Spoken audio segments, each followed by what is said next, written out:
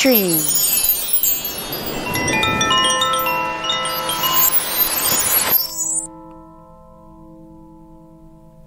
We are dreamed into existence. What we do with that dream is up to us. This is Stream. I am Jessica DiRuzza, and I share with you my stream of consciousness and host sacred conversations. Listen for free on your favorite podcast app and follow me on social media at Trust Psyche. The best way to show your support is by subscribing to my YouTube channel, Trust Psyche. Click the notifications bell to be updated about new monthly videos. One of the things I love most is teaching people all around the world to do what I do through online courses for all levels. Find me at trustpsyche.com, where you can begin studying astrology with me right now. Trust Psyche production and music by the lovely Travis DiRuzza. Let us begin. How we dream is as important as what we dream, for the what of the dream knows itself through the how.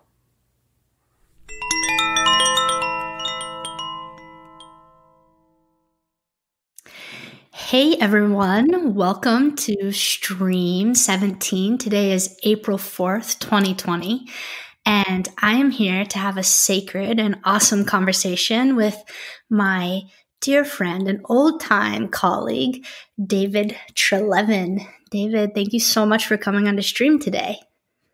Hi, Jess. Yeah, I'm happy to be here. I've been listening to them and inspired with what you're doing with Travis and others. And so, yeah, super excited to be getting to talk to you. Well, one thing that I realized, because you told me you loved the last stream with Travis, and I was like, wait a second, you should come on Stream. And in that moment, I realized I actually know all these really cool people who are doing really amazing stuff. And pretty much I should just turn the recorder on and talk about all the stuff we talk about anyways. So I'm excited to dive in with you today. Oh my God, me too. Something that I'm noticing about the astrology for today that really connects to both your birth chart and my birth chart is today in the sky we have a Mercury-Neptune conjunction in Pisces, and you're born with a really tight Mercury-Neptune conjunction in Sagittarius, and I'm born with a Mercury-Neptune conjunction in Capricorn. And so for me, this is a big part of what sacred and healing conversations are all about. And that very much relates to the Mercury-Neptune. And so I was just hoping that maybe you could take a moment and introduce yourself and kind of share with people who you are and what your work is about. Oh my God, sure. Happy to. So we met, when did we meet? Maybe 10 years ago now? Yeah, I think it's been a decade. So yes, I have been lucky enough to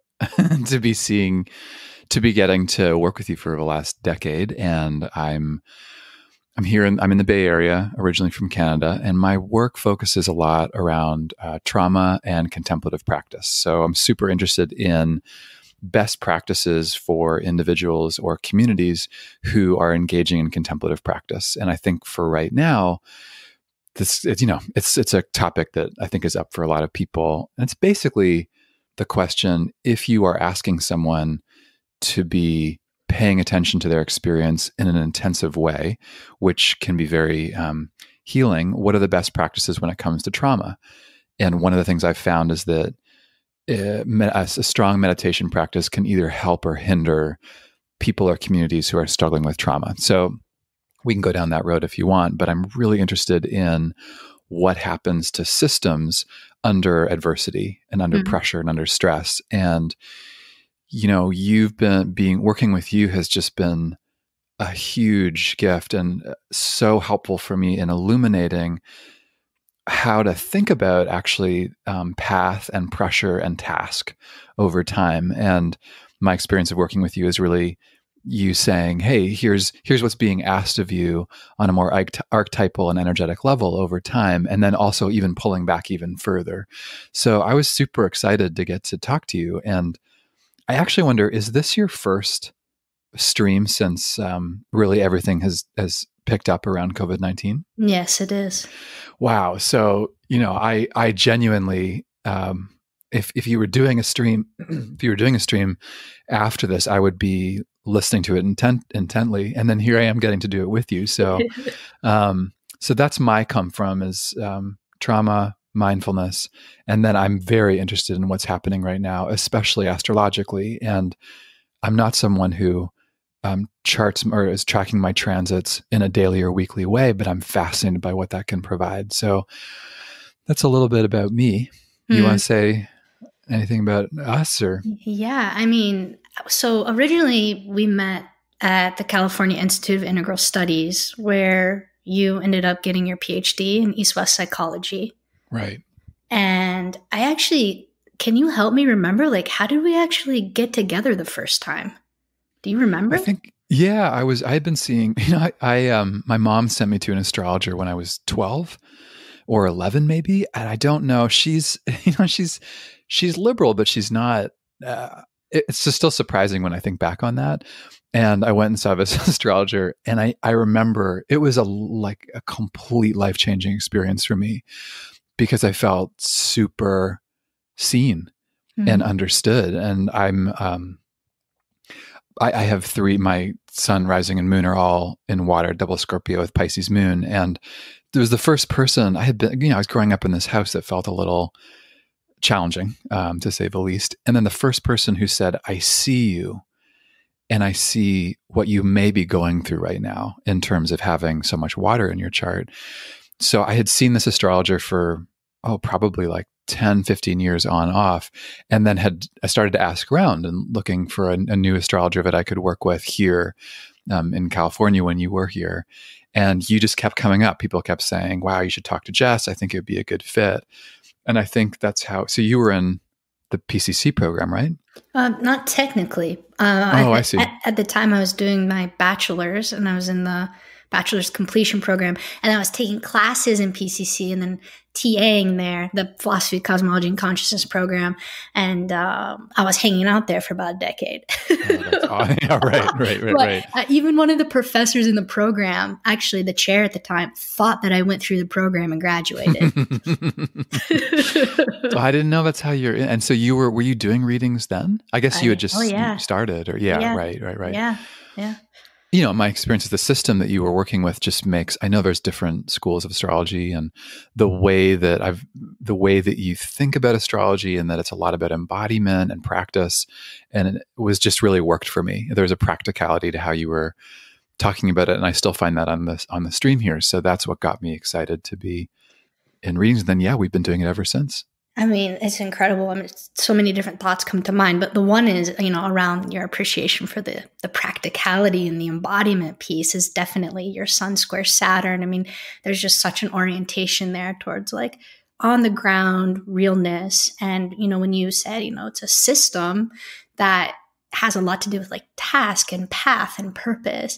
A lot of my framing and understanding of my practice has actually come from our work together and our sessions. As a matter of fact, you were the first person to fully see me and give me permission as an intuitive empath.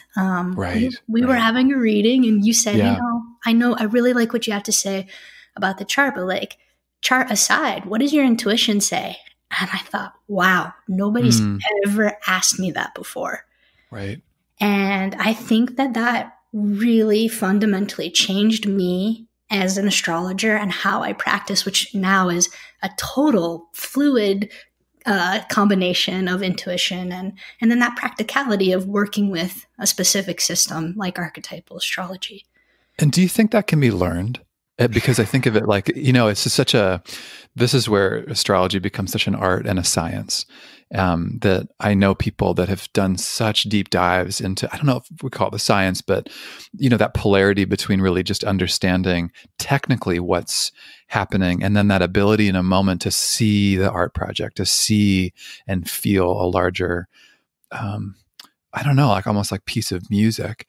And do you feel like that can be, how do you think about teaching that? Like, do some people have a propensity in one direction?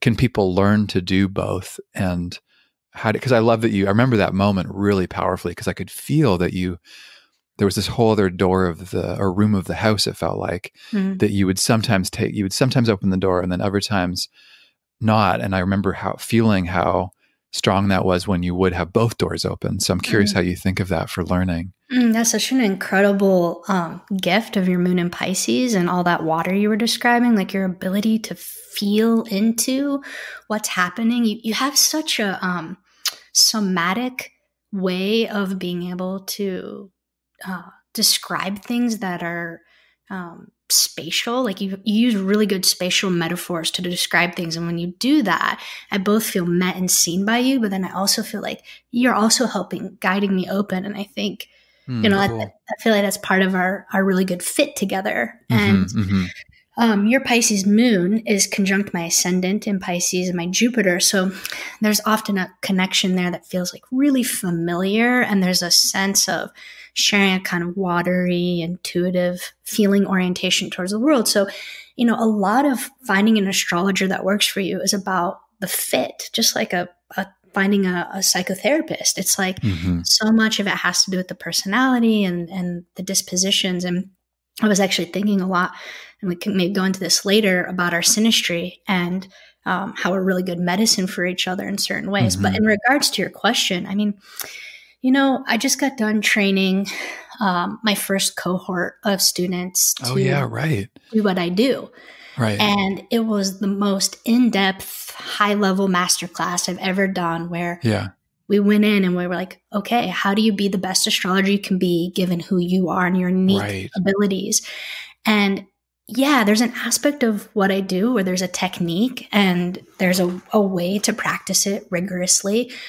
But actually, it was really about me figuring out how each person understood the archetypes, translated them, interpreted them, and then shared them. And what I discovered was that, it's important to remember that astrology is a tool, and what comes first, what's a priori to that tool, is the consciousness and the presence of the person who is ultimately channeling the information. Whether or not they think of it as channeling, it is channeling. You're a medium, you're pulling something through, you're translating something.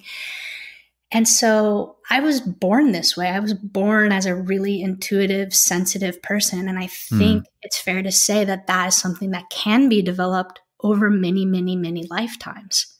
Yes, absolutely. And we can use practices to hone those abilities. But ultimately, what people see in me isn't the astrology. It's something that comes before the astrology, and the astrology just happens to be a really good path for me to channel and translate what it is that I'm seeing. That's awesome. Makes me think of, I'm trained as a therapist, as you are too, and it makes me think about the ways that someone has that call or a gift to be able to work skillfully in a transformative way, in a one-to-one way with someone or a group.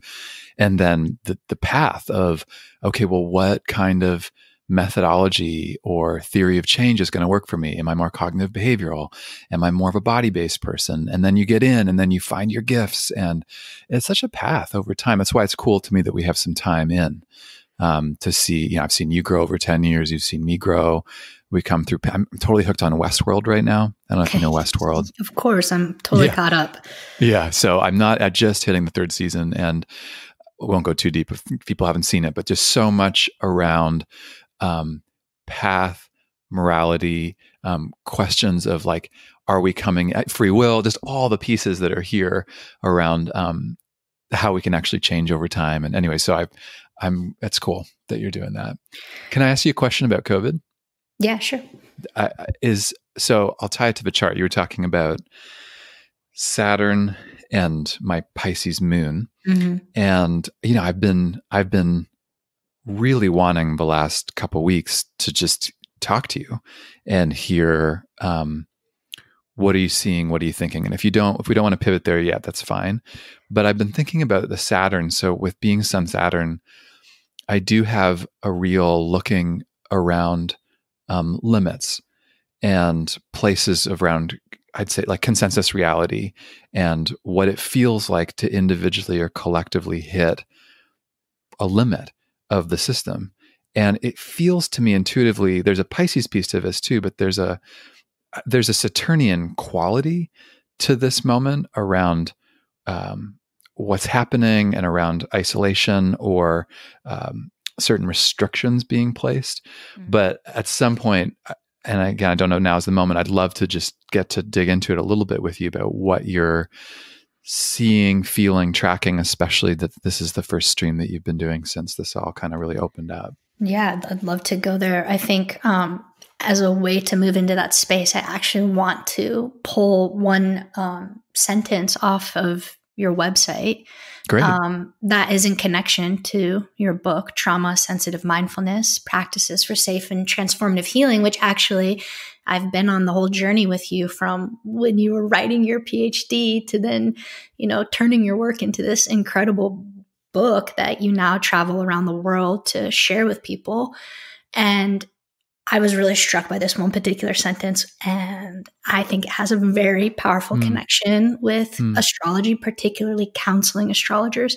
Yeah. So you say this: mindfulness meditation practiced without an awareness of trauma can exacerbate symptoms of traumatic stress. Instructed to pay close, sustained attention to their inner world, people struggling with trauma can experience flashbacks, disassociation, and even re-traumatization. And what I want to say to all the counseling astrologers out there is just remove mindfulness meditation and replace it with counseling astrology practice without an awareness of trauma can exacerbate symptoms of traumatic stress. And it actually feels really emotional for me to say that because I feel like trauma awareness and sensitivity and education is really missing from the world of astrology. Wow. Can you say more? I'm so curious about, we haven't had this conversation about where there's overlap or where that's missing. And I mean, I also hear the emotion that's there too, but I'd love to hear more about that. Well, I think that, a lot of astrologers, first of all, aren't trained psychologically or therapeutically. So naturally, they aren't going to probably be trained in trauma awareness. Right. Just like a lot of people who do mindfulness meditation probably aren't trained in psychology or therefore in trauma, which is why your work so beautifully brings the two together. So I would say the very same thing is true for the world of astrology. Like when you're sitting with a client and you're talking about their chart, if you don't have an awareness that the client has a trauma history or might be in a trauma response if something traumatic has just recently happened in their life, which is often the case because that's typically why people come to get a reading, is because they're in a crisis, they're in a trauma. So without that understanding, we can go in and interpret in a way that can actually exacerbate the symptoms of the trauma. Wow, right.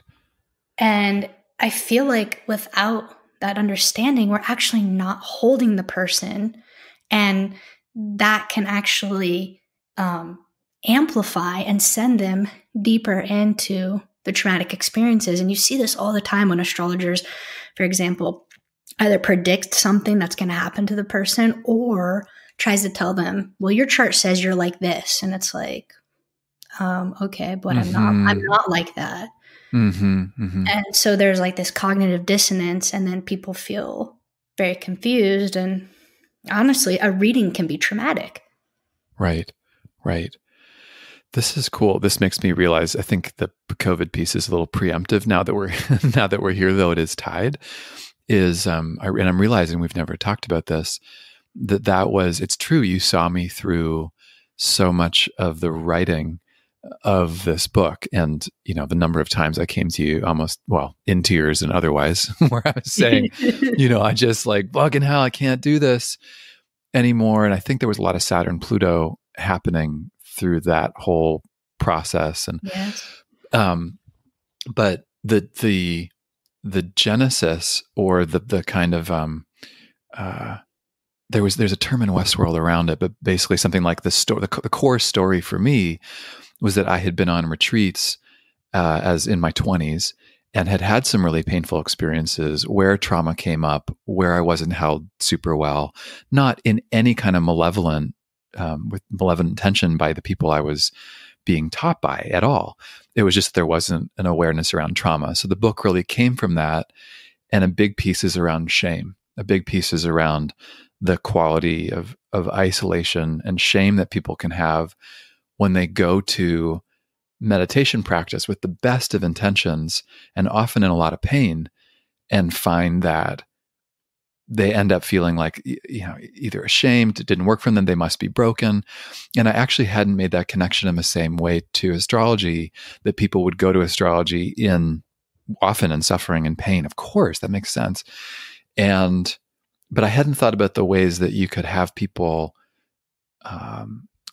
how one can be trauma sensitive and what you would do. So I'm curious about the, you talked about people feeling isolated or saying your chart's like this, or I'm curious, what are other ways that you've learned around trauma sensitive practice inside of astrology? Like, what are best practices? And Yeah, I mean, the first would be to get a sense of the person that's actually sitting in front of you, instead of trying to tell the person who they are based upon what you see in their chart and the archetypal dynamics. Have a dialogue with them and get a sense of their history and like, who are you? Where do you come from? What are your issues? Instead of assuming that I know because I look at your chart who you are. And that's it. It's a more empowering place for the client, but it also helps level the relationship and actually turns it into a relationship between the astrologer and the client, which, the thing I treasure most about you and I is the relationship that we've developed over the last decade. It's a very intimate and sacred relationship to me. And that's because you bring yourself into the session, and then we use the astrology in its rightful place to help facilitate you getting more clear and oriented on the struggles you're in and the gifts that you have, instead of me like diagnostically letting you know where you're fucked up. That's right. No, totally. That's what I often leave sessions feeling. You're right. I'd love to unpack that. And I hadn't thought about our synergy. I mean, I know that that's been there. There's a feeling, there's you, there's me, there's this system. And there is this way I feel super related to, as opposed to just that you're on a soapbox. And it feels, but I am still coming to you with, a lot of humility. I think we do, you and I both, I'd be curious about whether it fits in our charts, but I feel like we do both bring a lot of humility to any process. And I don't feel like because you saw my chart, you're just explaining. It's like one of the ways we both have done somatic work, it feels like the difference between you sitting across from me, like literally 180 degrees facing me, to there's a way that it's almost like a 45-degree angle, or even like you sitting beside me in a car and saying, I'm with you. Like, I'm with you. And this is what I'm seeing. What do you see? And that feeling does make it super trauma sensitive when I've been with you in some pretty traumatic times. So I'm glad to be talking about it. That's really interesting. I love that. Again, that way you have to kind of somatically and spatially bring me into like, how does it feel when we're sitting in the room together? And it's like, we're on this journey together. Ultimately, we're companions on it. And yes, you do come to me in those moments for me to help guide you. But it's like, I have full trust and faith in your capacity to walk your path. And my job is just to help bring you back home and to help you remember who you really are. And the best way we can do that for someone, in my experience, is in a way that's loving and caring and sensitive versus shaming and pathologizing, which unfortunately a lot of astrologers do as part of their interpretation. They tend to shame and say, well, your sun square Saturn. So, that means that, you're a really critical person and you have had a hard relationship with your father and, fucked you up. And, right. You're probably not going to really be able to ever fully actualize this life. Yeah. Right. So a lot of people say shit like that. Yeah, it's so true. I mean, I've had it when if I've met an astrologer who yeah, who learns about a certain amount of Scorpio that I have in my chart will really, yeah, it's pretty judgmentally heavy at Like, times. ooh, you got 3 planets in Scorpio and Scorpio red. Like, ooh, wow. Yeah. It's like, You what the must be fuck does trouble. that mean? Yeah, not so Yeah. helpful, not so helpful, not so liberatory. Can I ask you a question about Yeah.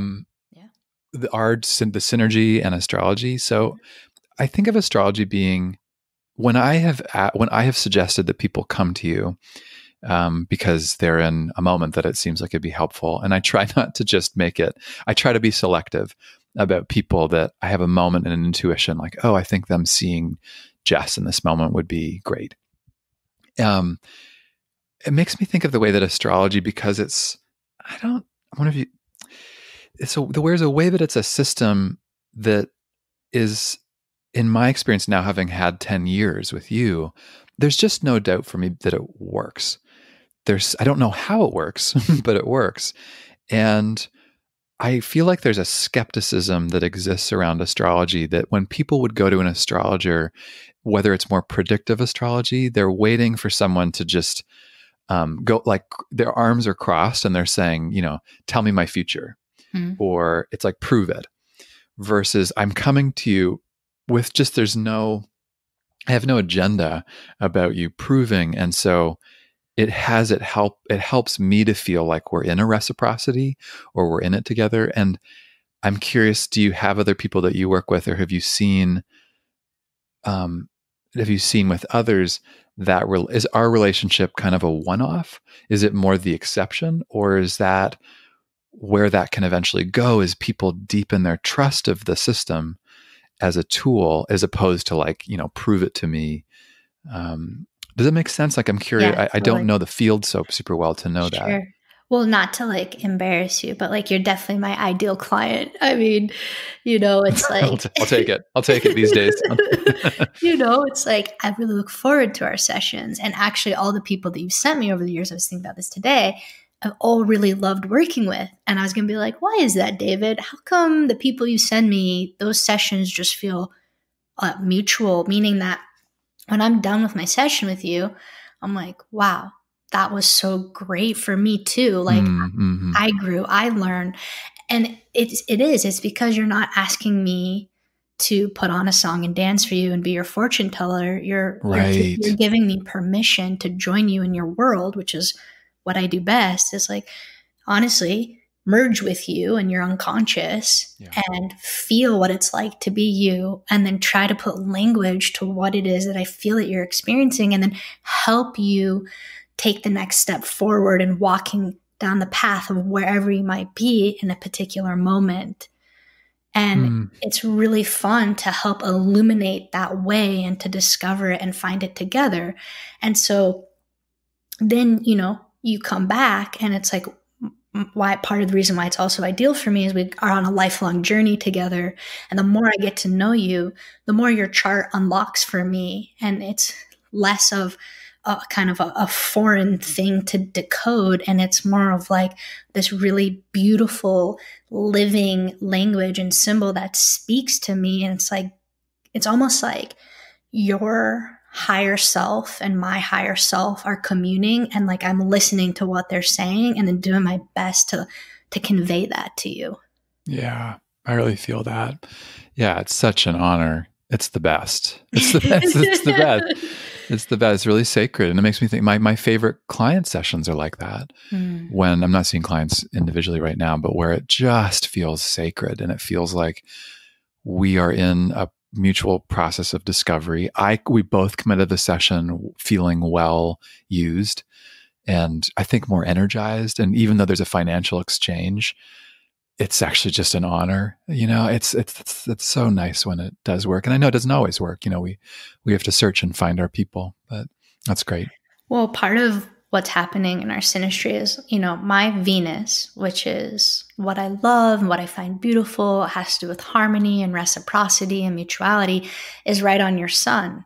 And so your sense of self, your identity, when you get Sun Venus together, it's just like often a real feeling of love and adoration. Totally. And because your sun in Scorpio square Saturn, obviously it's such a central part of like your work in the world and being a teacher and clearly being, a certain authority and masterful at what you do. I mean, you are someone who's masterful in your craft, in your trade. And that is a beautiful expression of the Sun square Saturn. And I think with my Venus there, it's like I really love that part of you. And I feel like part of my role in your life was to love you into that part of yourself, because that's one of the parts in your chart where there can be some shame and there can be some trauma.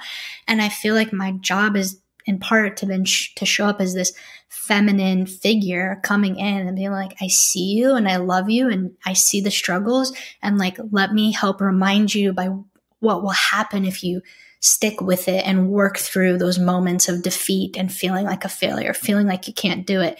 I promise you I see what's on the other side of that, and I will hold that for you until you can get there. And, clearly in many ways you have gotten there over the last decade. So yes. It's an example of like, we can see in part like the function or the role that we serve in each other's lives by looking at the astrology and be like, okay, this is part of what I can offer you. And then I can see what you offer me. Wow. Would you do that then with this is genuine curiosity. I'm not just trying to flip this stream just on you. I love astrology, and it's actually been, I studied it for a while because I would have moments where I thought, this is just such an empowering system. This is amazing.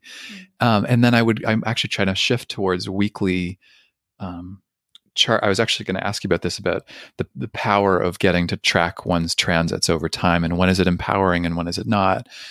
But I never thought about that, and it makes me wish I had that tool when I'd be seeing clients, about the possibility of seeing a chart, not setting it in stone and going, okay, well, clearly we're going to be like this, but coming in with some sense, like a relationship, like any relationship, of here's where we could work really well together. But I never thought about the ways, I never even thought that you might have done that with us. Like even having this conversation about you really looking at my chart and your chart and where we fit well together. What you just said is so true. I feel super loved there. I'll cry coming out of sessions, just feeling like really understood, and that I'm not alone in pain. And that on a more even almost a religious experience of meaning, or there's meaning making around suffering for me, and a much bigger matrix to understand why this might be happening the way it is, when I'm in a small self going like, why is this happening to me? And I feel so frustrated. And you just kind of pull back the curtain and get wide with me. And it does feel like your higher self. It feels super timeless. It feels like it's us here in 20 whatever, but also us over many lifetimes. I've never thought about our nodes too, if we have a history, but it does feel super old with us, Are you serious? This is a perfect example of you being intuitive. I wrote down a note here. I was like, make sure to talk about the nodes. Oh, cool. Yeah. So actually, the sun today is at 15 degrees Aries, which is exactly conjunct your south node, which is at 14 degrees Aries. And then it's exactly conjunct my north node at 16 degrees Aries. So what that means is that our nodes are inverse. Your north node is in Libra and your south node is in Aries, whereas my north node is in Aries and my south node is in Libra. So what that in part says is that the medicine that we bring to one another is, where you're going, I have been, and where I am going, you have been. And so it's like we're crossing over, and the lessons I've already learned are what you're heading towards as part of your Dharma and destiny. And then the lessons that you've already learned is what I'm heading towards for my Dharma and destiny. So there's this really deep kind of karmic, dharmic reciprocity. It's familiar. There's a strong connection. I'm sure we've been doing this for many lifetimes in various forms. And in this lifetime, there's a really strong connection around, there's a deep resonance there. And yet there's enough of a difference that I think we can really learn from each other's strengths and then challenges. Totally. It's so cool. I mean, if you said that, what's interesting, if I heard you say that, I would think that sounds like a romantic partnership, that you have the medicine that, like, that's beautiful. I didn't know our nodes were like that. And there's such a synergy there. And yet there's a way with you, like when, knowing about you and Travis and this beautiful journey you've been on in your own relational life, like it feels like it's interesting to me that I can feel that love and synergy that I think is probably just here in the space between us, and have it feel very clean about certain roles that we're in. I'm not saying it couldn't be romantic, but there's a way that it reminds me that just because there's that north-south node synergy, that doesn't always mean that it will be partnership or romance. Right. I mean, it's so important for us to remember the multiplicity of partnership. The tendency in the modern age with the mind is for it to make everything very literal.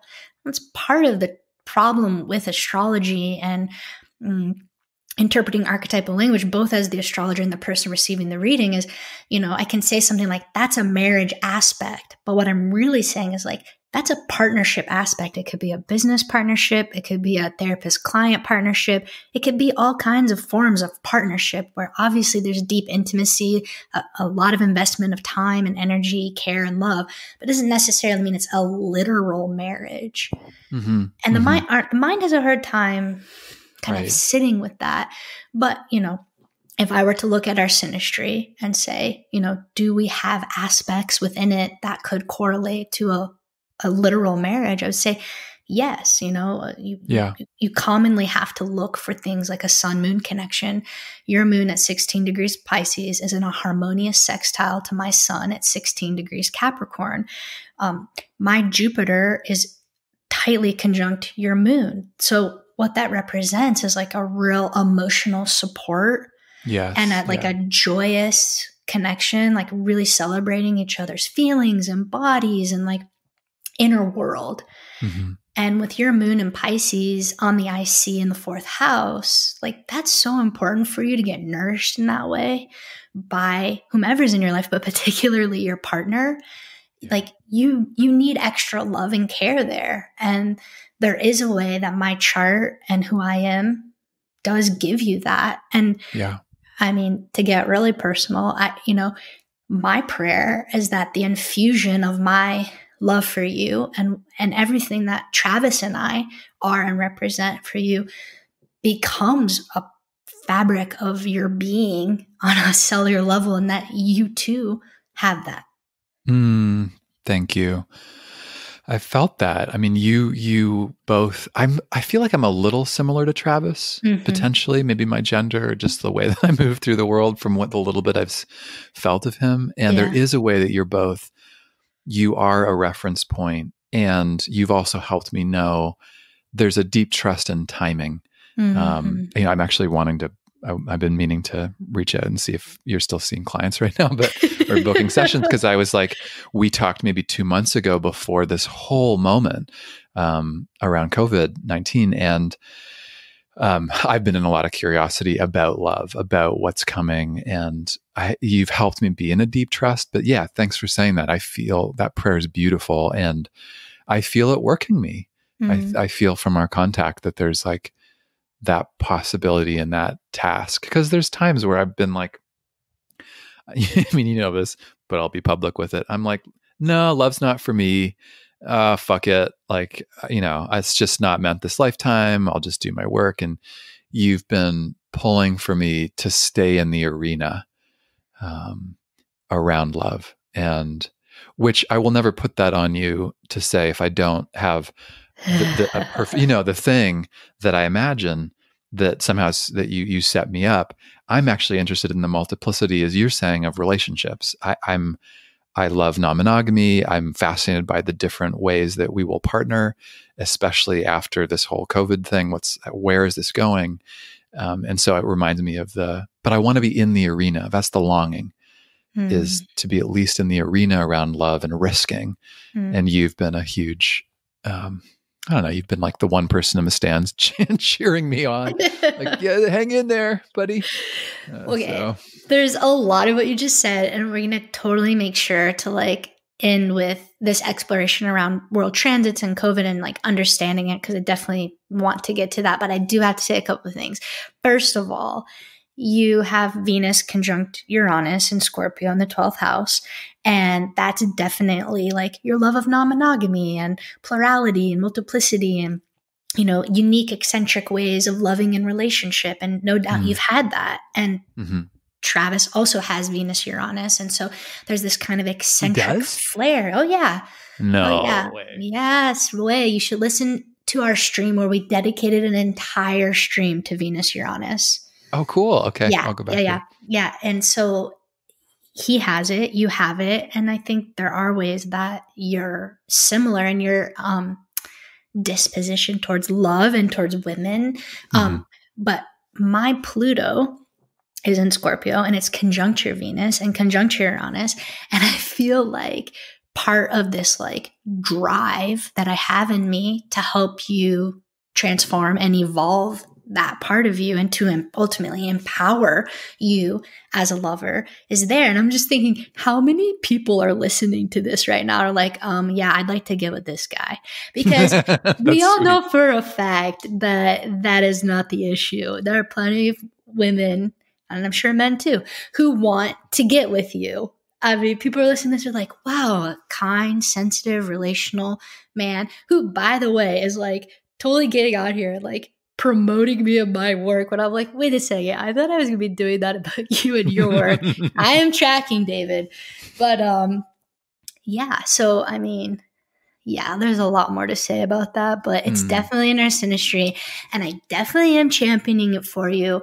And you are beginning your Uranus opposition, and because you're Venus Uranus, that means a lot of your Uranus opposition, that universal transit that everyone goes through around midlife, that really, particularly for men, marks the transition from the first half of life into the second half of life, where there's this kind of radical explosion of your creativity, your genius, your brilliance, your unique contribution, your daemon. It's like the acorn has fully opened and is now just ready to burst out. And like, obviously, that's happening through your work, which is super successful.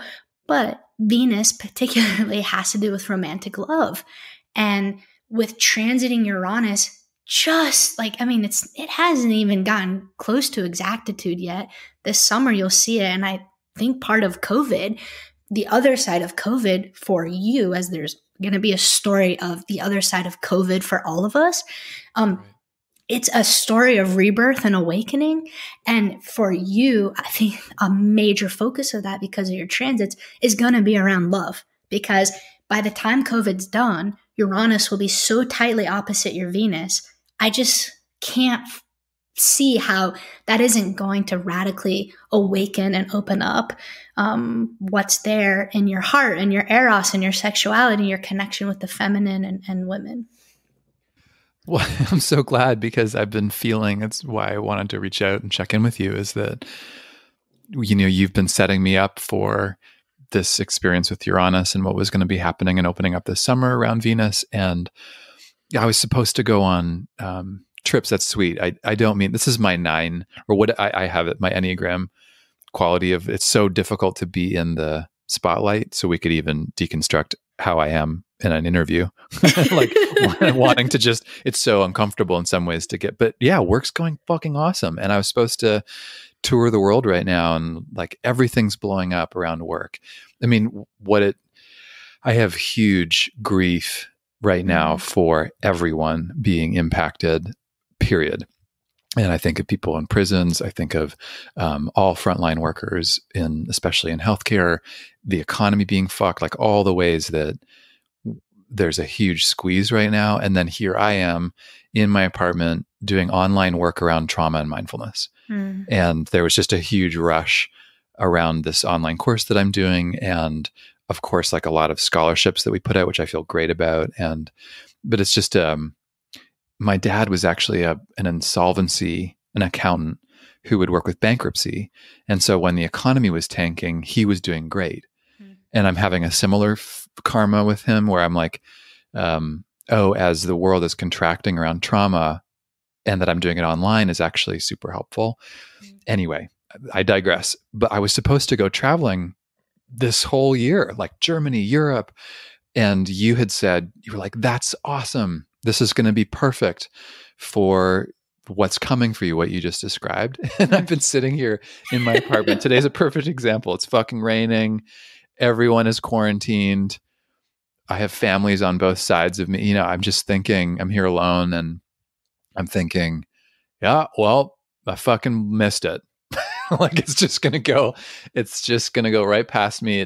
And I actually don't know with life, you know, charts are happening and then life's happening. Right. And so I thought, wow, I'm fucked. I'm going to be alone again forever. And I know, it was depressing. And then I thought, well, you know, call you first and check in. We do not have to we don't have to take a deep dive around it. But I noticed the pull. I'm like, well, just work is so rewarding, but there is this deep, deep fucking longing around like getting in this arena metaphor keeps coming back. But whether I don't have the like image of a certain thing, like a white picket fence, etc. It's more just that I'm at least in. And you kept saying, you're like, you don't know and we don't know where this is going and what's going to happen. So that's why I've been wanting to check in about, okay, now we're on the other side of the retrograde. Now we're here. Like, okay, there's more information to know how this might play out. So it's a relief to hear you say that I'm still not like expired milk. Oh my gosh. In the fridge. Okay, this is where astrology can be very helpful. First of all, timing, as you mentioned. Right. You're like, when I say the exactitude of the transit, meaning the first time that the degrees perfectly line up, and usually the exactitude does have a certain kind of special, like portal opening quality where the energies are more electric, concentrated, powerful. They're more vivid. They come into the foreground of our life. There's often a signifying event where we can kind of point to this moment and be like, oh yeah, that thing happened.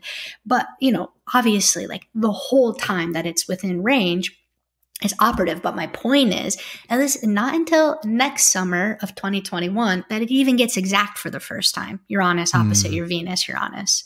So you are definitely nowhere near being expired milk. But the other thing that's so important to remember here is that the nature of Uranus as the trickster, the cosmic trickster, is to surprise us. And it is absolutely unpredictable. That is its essence. And right. So in that nature and in that quality, part of why I get so excited when I see that transit, because you're born with it and then it's happening in the sky at this special moment in your life, is that the sudden, unexpected surprise, the unprecedented love, the unprecedented new beginning of love, the way it happens, who it happens with, there's often qualities of a feeling of magic or synchronicity that's involved with the connection. And so even though there are these physical and social restrictions because of COVID-19, right, within the restrictions, and this relates to the Saturn square Uranus that's in the sky for everybody right now and will be for the next 2 years, is that that phrase that necessity is the mother of invention. Saturn is the necessity. And the necessity right now for all of us to be in our houses in quarantine is creating a very specific condition through the pressure, through the extreme restriction, which is the Saturn-Pluto, the extreme isolation that can be a part of that combination of Saturn-Pluto. It's like the Uranus piece is like, this is going to be through this experience and in the aftermath of it, I think one of the most innovative, ingenuitive, and creative times that we will see in our cultural history as human beings because of such of the extreme place that we've had to go to as a global society. It is going to create these inventions that very much are going to radically open up so many realms of life that we can't even begin to imagine. And for you specifically, with that happening on your Venus, that inevitably is going to happen for you through love. So you're saying I'm going to be single forever? And then, no, David, how many times over the last decade have we gone over this? I fucking love that. That's awesome. That's really that's super inspiring to feel it. And we don't know, right? We just don't know. We can't know. I mean, I was even hearing someone the other day talk about restaurants as an example, and potential. They said, 2 or 3 different things that might happen around restaurants. Like, what if we can't do restaurants in the same way? And then someone was saying, well, there's so many different options. Like, we could have people with delivery doing a really curated experience at home, and it was things that I had never thought of. And I thought, oh, wow, this is going to be happening across a whole spectrum that we're being forced into that I hadn't considered. And I never thought about it. When you talk about it with love, it's like there's a relief in me and a feeling which you often provide for me. I can settle in a little bit, but you're right. It's going to be happening everywhere, won't it? Okay. Do you know what I've been thinking about with dating apps? Okay. Yeah. What do you think about? Okay. Call me old school. I mean, you and Travis are Venus, Uranus. I'm Venus, Saturn. So there is something about me that's like very traditional. Right. And okay, this is what I was thinking about, like Tinder and Bumble and whatever.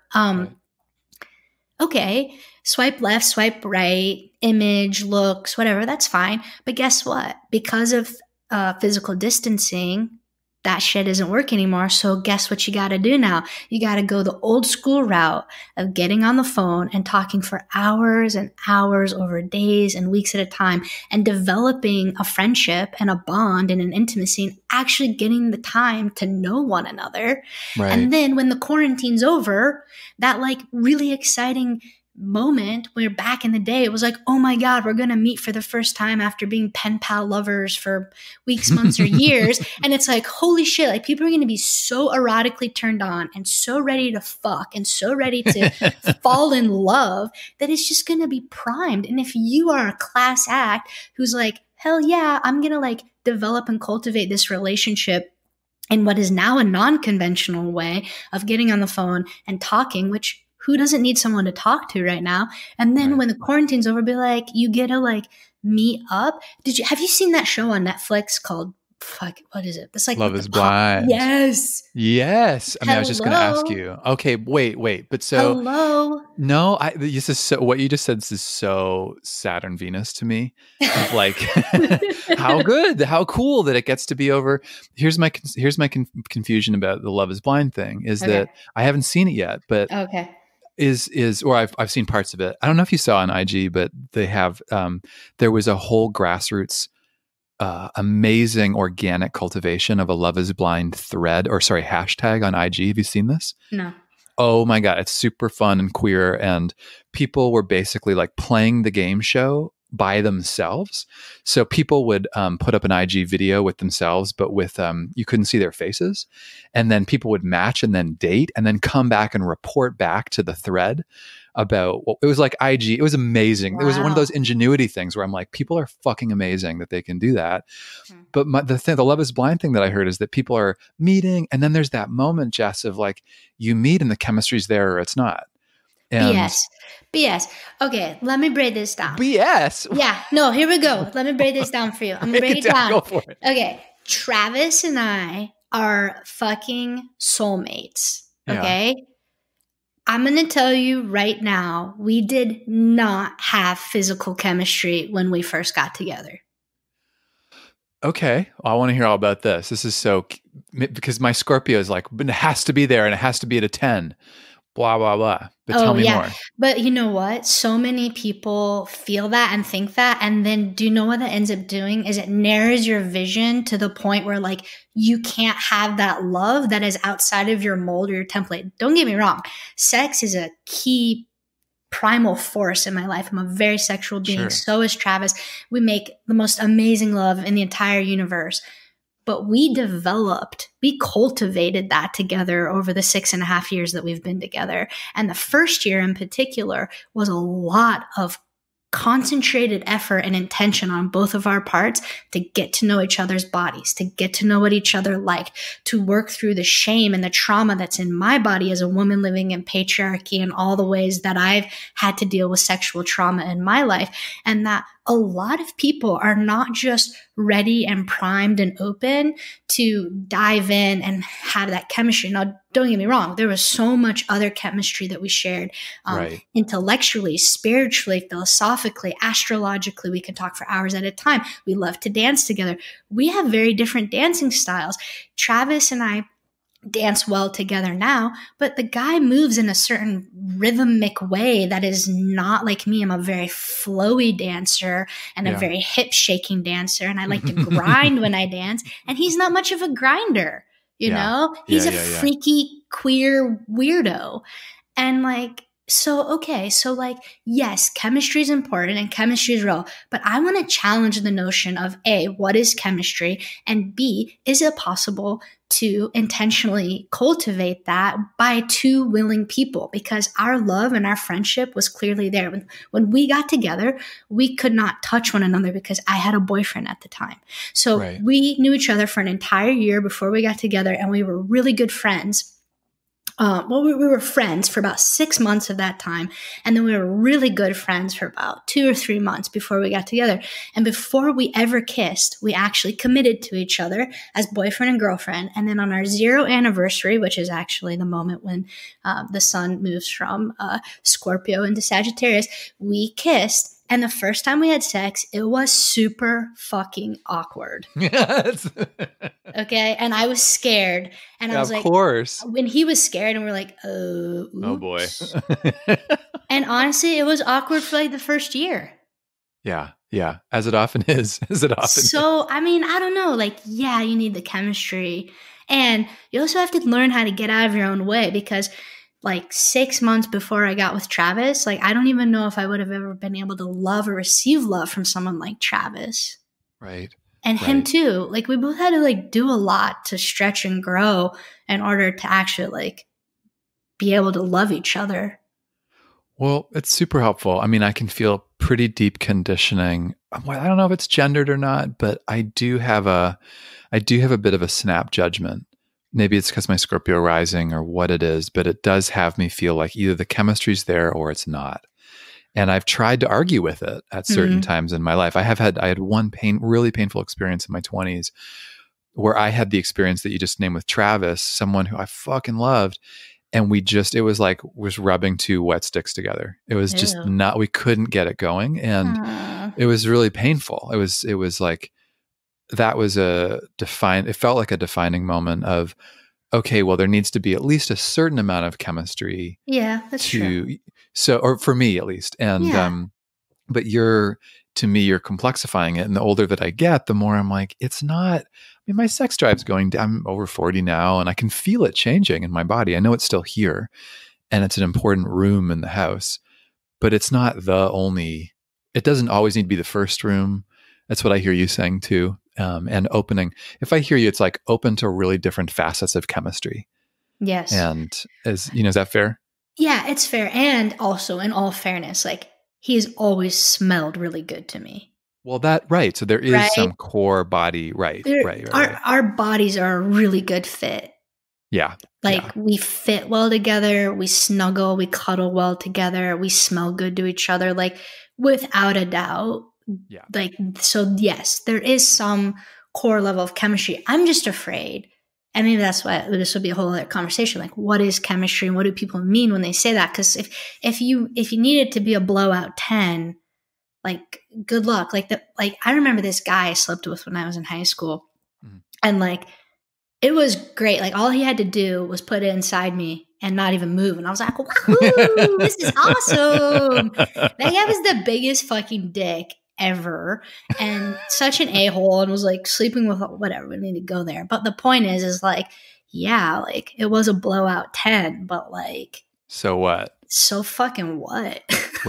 Right. No, I'm with you. I've had enough of that kind of chemistry where I'm like, that's not actually this is maybe we'll save this for when I get to have a reading, the next reading I have with you about the Jupiterian moment, or sorry, the 40-year-old, what happens at 40? Your Uranus opposition. My return is there. I think it is shifting qualities around what's important to me. And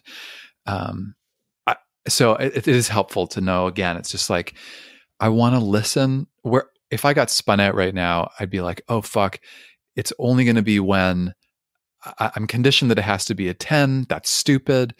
But I think there is some middle ground of like, listen to chemistry. And like you said, intellectual chemistry is huge. There's a word for it, pansexual, around like you're just seriously attracted and turned on by someone's intellect, Right. and that you get to have those conversations. So my ongoing fear is that I'm just going to miss the train in general. And being with you or talking to you here, it's like trusting there's a bigger piece. You are the train, David. You're not going to miss it. You are it. I mean, I remember this one time I was really upset, and I was like, I was depressed. What was happening in my life? And I was just like, felt so cloudy and gray. And my grandmother was like, Jessica, remember, you are the sun. You're the sun, And it's like, yeah, you're the train. Like, you ain't gonna miss it. You are it. And I see that like we're almost at time, and I'm just like, no, I want to talk about so much more. I know. Well, we could do whatever you need. I mean, I can go if we want to do like Joe Rogan style, like long form podcast. I've never seen Joe Rogan. Oh, good for you. Well, he does like long form, like the quote unquote long form podcast where we can circle back, but I'm happy to keep going. Whatever you have your stream. So whatever feels right to you. Well, so here's the deal is like, if I don't keep the Saturn boundary with this, I'm just afraid that the message that gives to all my clients who probably are listening to this is like, well, why did she go over session time with me? Oh, I hear you. Well, if we, that's fair. We need to keep boundaries. Well, but we could. Do you want to do a little bit episode. on COVID? Yes. Okay. And then because that won't be like, that's not a session. It's just us like doing a public service announcement about COVID. Okay. Yeah. Here's what I'm dying to ask you. Do it. Is this in any way what you, I don't know if this is too. Go ahead. Is this in any way what you expected? No. Okay. No. And now that we're here, what's your take? What the fuck? Yeah. So it definitely, I think, most connects to the Saturn-Pluto conjunction, which actually started in the beginning of 2018, goes to the end of 2021, but the peak of it has been 2019 and 2020 this year. It got exact for the first time in January of this year, 2020. Oh, crazy. And then what happened is Jupiter has entered into the mix, and Jupiter amplifies, magnifies, makes bigger whatever it touches. So it's this kind of high drama, high global geopolitical thing. And the Saturn Pluto can have like a connection to plagues, mass death, mass suffering. But what happens is Pluto often takes things to an extreme with whatever it touches. And Saturn has a component of isolation and restriction. So we're all in this kind of position of extreme separation, isolation. And of course, Saturn also relates to fear. And so it can kind of send us into extreme fear, extreme panic. And there's dimensions of it that are very real. I mean, Saturn is reality. It's also the structures and the systems and institutions that make up a society, like the government, for example. And so Pluto, with whatever it touches, it destroys it. There's a deconstruction. There's a process of, Kali coming in, and it's just this kind of over the top, larger than life, massive breakdown of the government, of the healthcare system, of the economy, right? All these things that give us security and stability in our day-to-day lives. And it like takes us to these extreme states of consciousness of not only fear, but also scarcity. Saturn can relate to scarcity. There's not enough, this real like sense of limitation. And and that is true. There is a component of that where that's a reality. Like there's not enough tests, or there's not enough beds. But then there's also the decisions that are being made that feed into that reality, which is common under Saturn-Pluto time periods, where there's this kind of psychological splitting between the haves and have-nots, the good and the evil. So like in the 20th century, a lot of times when Saturn and Pluto come together, you see world wars happen, World War I, World War II, Vietnam. Like these are all Saturn Pluto time periods, 9/11. So usually we're like going to war during these time periods, and this us versus them. There's another, yeah.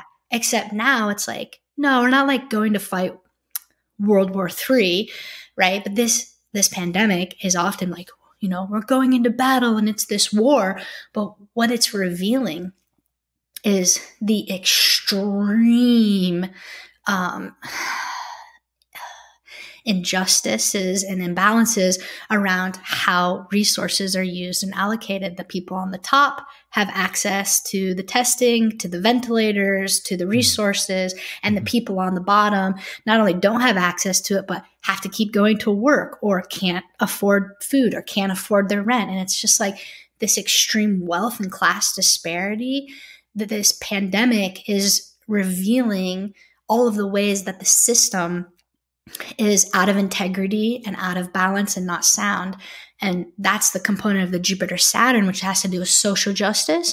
And Pluto has a tendency of revealing where things are not structurally sound, whether that's in our personal lives or on the collective world stage.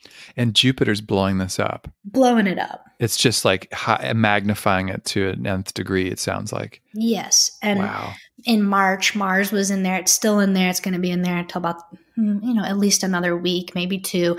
And that just puts a fire in it, so like this rapid spreading of it and, the rapid shelter in place, like that's the Mars coming in. And I think that, part of the complexity of it is that also Uranus is squaring Saturn. We're at the end of a decade-long transit of this radical revolution that swept the world, that you can see socially, economically, in the environment, like the fact that the world has woken up to the fact that we're in the 6th mass extinction, or the fact that the world has woken up to white supremacy and patriarchy, or the fact that the world has woken up that we live in a rape culture. And, all of this is like the Uranus Pluto energy. And it's been happening since like 2007, 2008, but now Saturn's there and it's like, all right, consequences. Like it's not punishment. It's just the very real consequences of cause and effect of when you set up, for example, in America, a society that only serves corporations, or the rich and the wealthy. I mean, we live in a corporate welfare state where the resources of the working people go, quote unquote, as a bailout to those in charge. It's really highway robbery and theft. And we all have been anesthetized to think, okay, who here pays taxes? I pay taxes. Do you pay taxes? Your money, you want it to go to bail out fucking the corporations who don't even pay taxes in the first place, with CEOs who make millions of dollars and are laying off their employees right now who make minimum wage? Or would you like that money to go to, let's say, universal healthcare and education, so that the next time a pandemic happens or an ecological crisis, we don't have to go into a state of total collapse? A pandemic does not have to mean collapse, but it does if the structures and systems of your government and society aren't prepared for a crisis. And that's what Saturn Uranus teaches us. It's crisis prevention, but it's also, if you haven't prepared, these are the ways you're going to be fucked. Wow. So it's a reckoning. It's a I remember you and Travis talking about that, actually. I think the last stream, I think you used that word, the Great Reckoning, or some word like that. That's helpful. That's helpful just to hear your take on it. And I've been thinking about the US in particular, the way that if we're looking this as a global pandemic, the way that it's just pulling back the veil on the systems in place, as you're saying.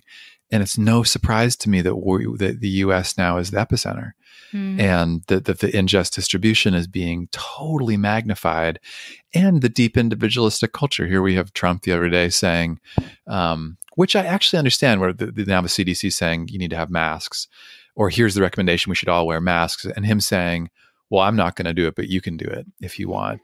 And the way that, which I was listening to, is it Fauci? the doctor, the CDC guy, I Anthony don't know. Fauci, he was talking about, he was being grilled, like, why aren't you making this mandatory? And him saying, well, it's just like, we're a really individualistic culture here in the US. And the way that the patchwork of systems, whether healthcare or whatever, that have been in place being totally magnified, which makes me understand why Bernie hasn't dropped out at this point. I mean, maybe we're in the domain of that conversation, but everything. I think what you're saying is so important, right? Like, you're talking about the psyche of America, and the psyche of America is a hyper individualistic culture. Right. And what we know about hyper individualistic cultures is, yes, they tend to be very creative and very driven, and things like the free market, things like the wealthiest country in the world, and competition because of being fueled by greed and profit and all these things, whatever. But the shadow side of a hyper individualistic culture, I believe at the root of that is an attachment disorder, and I believe America is built on an attachment disorder, and that part of the reason why we struggle so much to take care of one another is because we're actually in a trauma response of disassociation and PTSD, because ultimately we don't have a deep felt sense to relax and trust into that. If I get sick, if I get tired, if I need to rest, if something happens to me or to my family, that it's going to be okay, and that I'm going to be given the cushion that we all deserve to get life back together. Right. Because we all fall. We all fall. That's part of being human. It's so interesting. We're here. This is actually where I thought we would end up going. So at any point, you just let me know whenever you want to shift. Maybe we reserve this for another conversation. Of that. My work, one of the reasons I appreciate you is that you and I, there's I feel like a shared ethic around making connections between personal and social change. That you're someone who, and I think Travis too, that you think about the world. And we're not just talking about astrology individualistically. Of course, it's going to be connected. It's not just like, well, what about me? But what about me? Yes, it's about my path, but you're also looking at systems, and you're someone who integrates. And when you just talked about, I'm interested in how trauma impacts systems. Now, I think how we look at the nervous system is really important. But then, of course, what about a family system? What about a community right now? Or what about a country? And so if we're toggling the aperture between individual and collective, and we're talking about trauma, how are the systems responding right now? And I'm fascinated by that. And can I say one more thing about it? Of course. Well, one of the things I look at here is around this, it's an idea from Dan Siegel, this neuroscientist, around called the window of tolerance, meaning that any system will have a window in which it's functioning most effectively. And inside that window, we're able, say individually, we can be more connected to ourselves. Outside of the window, we're more dissociated. And your trauma response piece, I really want to talk to you more about that. We've never talked about your analysis around an attachment disorder. That's deep. I really want to hear more about that. And I think this is the thing that we're often looking at is, what are practices that are supporting one's window? And I think we need a lot of self-regulation practices right now, which are going to support us to be in our window, not to just try to be calm, but on the contrary, to be pissed and to actually rise up and make good decisions for ourselves and our families and our communities. And I'm very interested in how this ties to astrology, of how we look at windows, and what Saturn to me is always pushing. I don't know if that's right, but it's shrinking, it's narrowing the window, it's limit.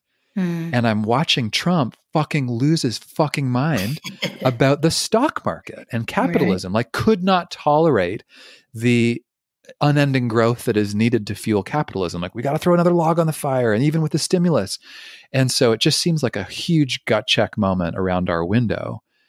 And I'm watching people lose their shit. I mean, myself included, but it's almost like we can't tolerate the pace of slowing down to this degree. And it seems like this is it seems Saturnian to me. I wanted to ask you about that, but it's just so deep to watch us rail against this, this fucking isolation, and for good reason. But I'm interested in how planets are pushing on our windows, or what planets like Jupiter are like blowing them open at a certain moment. Okay, well, in service of breaking my own rule and innovation and change and honoring the stream, as Travis reminded me before I got on, which is just about being present to the moment, I'm willing to keep going because I think we just hit a main vein, and let's just go and I'll deal with Great. I'll deal with the rest. Okay, so I'll deal with the rest. The cleanup in the app. Maybe you can divide it up or something. Anyway. Okay. Okay, slowing down. Here we go. Yes, right? What do we know about slowing down? When we look at nature, when we look at natural rhythms and cycles, slowing down is a key element in any true successful growth, whether that's of a person, of an idea, of a project. You have to slow down. You have to incubate. You have to go inward. You have to have time to reflect. Our culture is so allergic to that the entire thing is built upon not slowing down. We're addicted to caffeine. We have to drink it every morning when we get up. We're addicted to stimulants. We're addicted to Adderall. We need things to constantly be at a high frequency, fast-paced production, forward-moving thing. Well, when something is like that to a hyper extent, the system moves out of equilibrium. And when a system moves out of equilibrium and it goes to extreme states, what happens is in order to bring back homeostasis, it goes to the other extreme end. So because our culture has been so based upon quarterly profit and the economic model, and that we grow at any expense, whether that is people or the environment, what's going to happen? Mother Nature, as part of what keeps the homeostasis equilibrium in check, is going to develop a pandemic that forces us to slow down. It's a natural process that has to happen. If we don't willingly choose to do it ourselves, it will be forced upon us. And the same thing's happening in the chart. If we don't willingly choose to live into aspects of our chart, then we'll experience the archetypes of the planets happening to us, and we'll become victims of their energies instead of deeply co-creatively participating. So in my opinion, 3 times a year when Mercury goes retrograde for 3 weeks, our whole society would come together and move into retreat mode. We'd all turn off our technology. We would go inward. We would get silent, and we would use it to reflect and be contemplative. That's beautiful. It's a natural rhythm built into our freaking ecosystem of our solar system. So then that sounds genius. What you're saying about the pandemic makes me think that that's so intelligent. How amazing. Like I never would have thought. Where would you say we were flirting with the out of balance? Where is the I mean, maybe you've already just covered that with with Saturn, but would you, what were we tempting? Where were we out of range, out of our window, that this had to come in and then just somehow constrict us? Yeah, I mean, a lot of it is definitely around Saturn. I mean, we have such a hard time with Saturn. It's like we have a hard time with aging. We have a hard time with death and dying. Yeah. We have a hard time with suffering and pain. We're a culture that's addicted to opioids. We're a culture that is addicted to drugs and alcohol. We do anything to numb, escape, and avoid because we don't have the emotional and psychological support and training. I think by the time we're 5 years old, we should all know how to identify our feelings. Mm-hmm. Mm-hmm. How many people do I work with who are in their 50s and 60s who can't identify their feelings? Of course. And how many people experience something like, let's say, jealousy or envy, and instead of registering it as jealousy or envy, they register it as they are, their opinion of something is the fact of reality, and anybody who doesn't agree with them is a fucking moron. I think so often at the root of that is actually feelings of inadequacy and inferiority, jealousy, envy. So the fact that our whole emotional and psychological society isn't there, we're going to have a really adverse reaction to strong Saturn transits, like when Pluto goes on to it and Uranus goes on to it, because we don't have a solid, strong foundation underneath of us to deal with our feelings or to deal with how to be with, like you're saying, the window. We don't even know there's a window. Right. This is the reckoning, right? It's like, holy shit, we've been way out of our window. We didn't even know it. Yes. Yeah. Yeah. I mean, this is to tie together this earlier conversation. So being Sun Saturn, I've said this to you in sessions about, I feel very Sun square Saturn. I feel very empathetic now in my 40s to the experience of hitting the edge of the window, whether individually or collectively with Saturn, whether that's an illness or something goes down financially. I mean, the metaphor that I've talked to you about is that it's like I have an invisible dog collar on and I suddenly feel free and I start dancing and moving. And then at some point I start running. I'm like, I got this. And then this collar just fucking, it's just just a boom. It just takes me down. And I go, oh no. And that can go any number of ways. But what you're saying, I feel so strongly about how we don't know how to work with death, with Saturn, with death, with limit. Capitalism just makes it so difficult that even when we go through periods of contraction, the way we rebel against it. And I do feel like we're in a collective moment, again, being magnified around the Saturn piece where we're all being put in our rooms, for those of us lucky enough to have places to shelter, really having to confront, I think, the way we've been, I think a check's coming due, whether it's around resource, or I know people in relationship right now that are really things that have not been said, the withholds that are happening. It's like, here it is. And that's right. It's intense. It is no joke. It is no joke. It's part of what Saturn is the diamond sculptor. And when you get it with Pluto, it creates the extreme pressure underground that is necessary to create the brilliance of the iridescent and multifaceted diamond that is not only so gorgeous to look at and creates beautiful rainbows, but is so sturdy and strong and hard that it's unbreakable and it can cut through things. And it's like we are each being sculpted into diamonds right now by the circumstances that are happening in our individual lives that have been catalyzed by COVID-19. And so this is a very holy time and a very sacred time in the midst of each of us confronting our individual and collective shadows.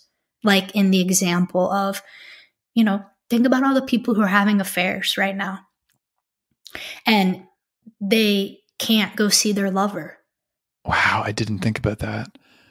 Think about all the people who spend their lives traveling and they're never home.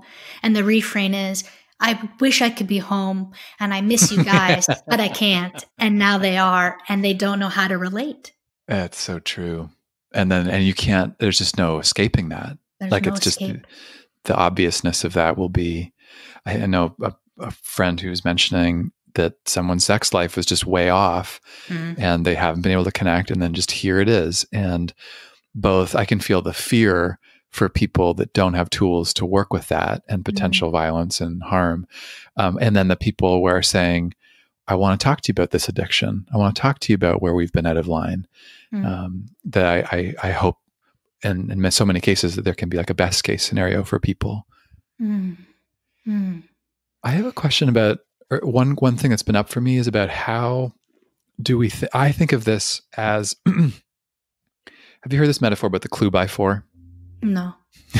Someone said, in life, there's a clue by four, but it starts with a clue by feather, and then a clue by shove, and then a clue by brick, and then a clue by four, and then like a clue by truck. We get these different, I love that, as messages as we go. And I'm trying to assess right now what degree of intensity this is. Now, of course, it's going to impact the most marginalized, and I have a degree of privilege of being able to be in an apartment right now.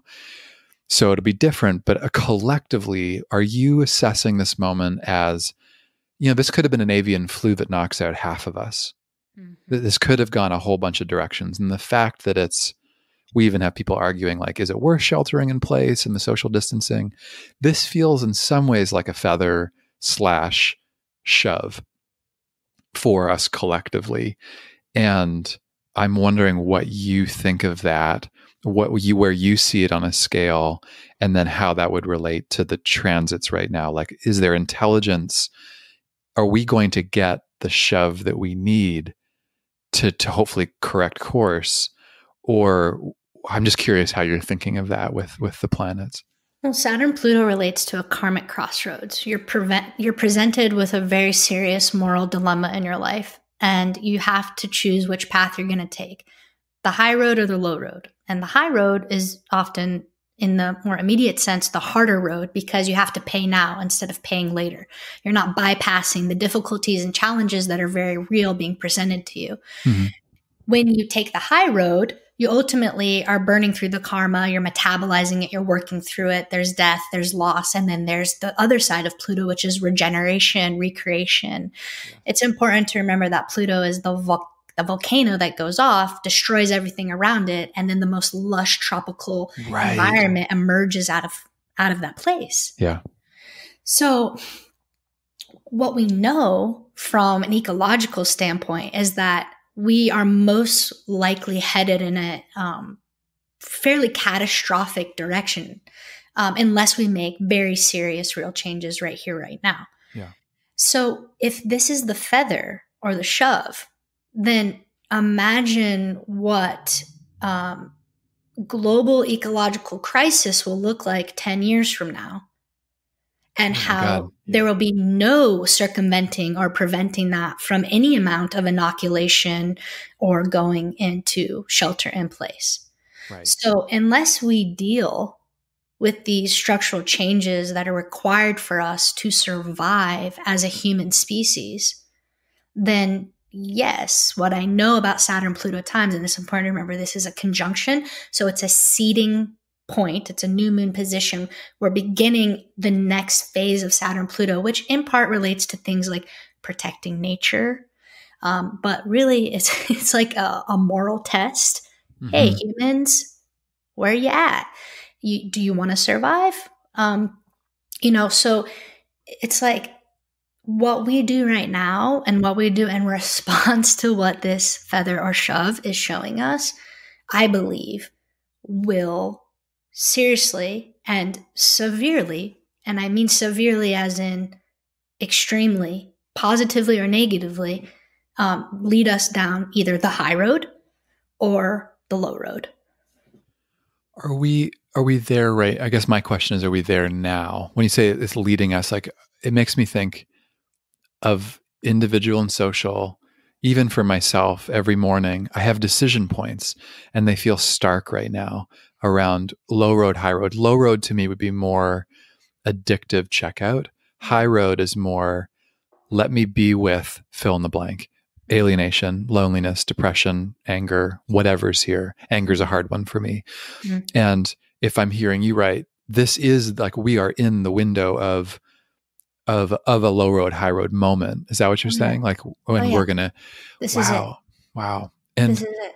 When do you think we'll know which we've chosen? And how the fuck that's so deep to me. Like, how do we collectively make a decision like that? I'm sure, is it like if half the population really embraces and then 48%, like what's the word, when it gets to a critical mass, right, that would actually have us go high road? I'm so fascinated by that. Well, from my cosmology, this moment that we're in right now is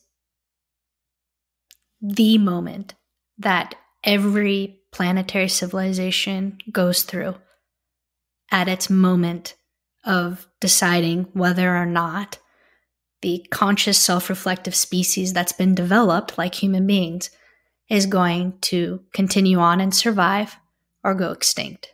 Mm-hmm. This moment is as ancient as time. We've been here billions of times before. Wow. This is not new. This is a very deep archetypal pattern that I think, the reason why there's life on Earth as we know it is because we're within what's called the Goldilocks range. Right. So every planet that is in a star system like ours, that is in proximity to the sun like we are, has most likely similar environment.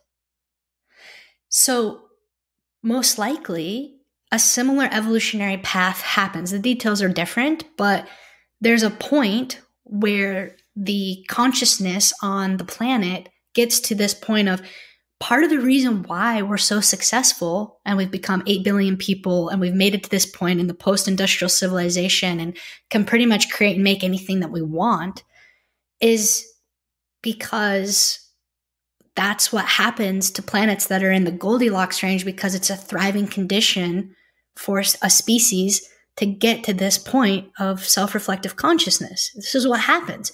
So the moment you become aware of the problem, like the ecological crisis that we're in that was set into motion before we even knew it was set into motion, you also simultaneously become aware that you have a choice on whether or not you're going to prevent it or you're going to continue to go down that path.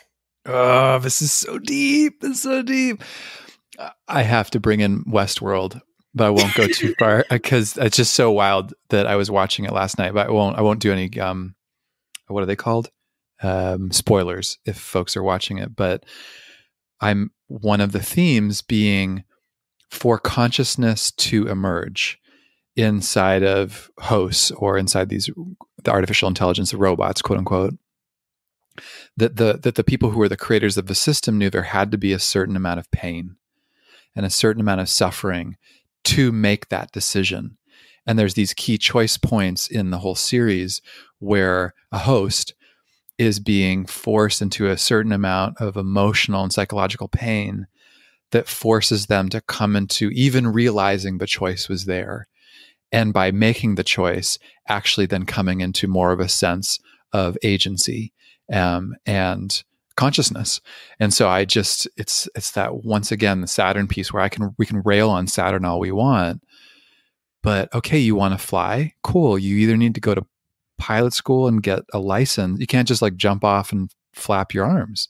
Like there is some legitimate, tangible material reality that Saturn exerts that's so painful, but that with that pain, we get to see that there's a choice. And I hadn't thought of it the way you were talking about it, about this particular choice moment.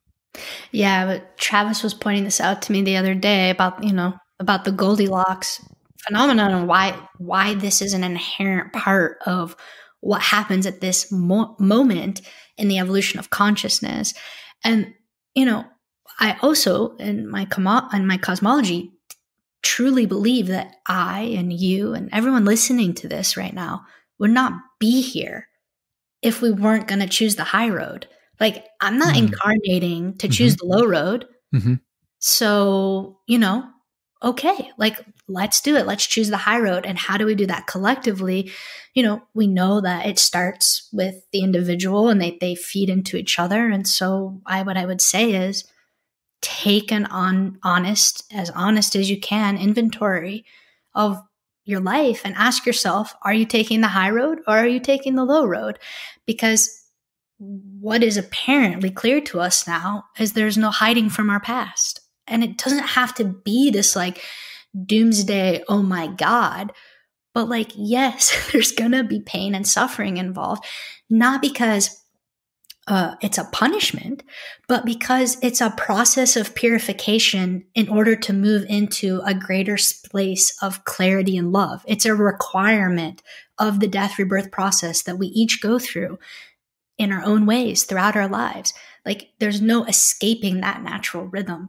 And so the pandemic is forcing us to slow down and move inward because we have this tendency to skip over and bypass the part of the pain and the suffering in our lives.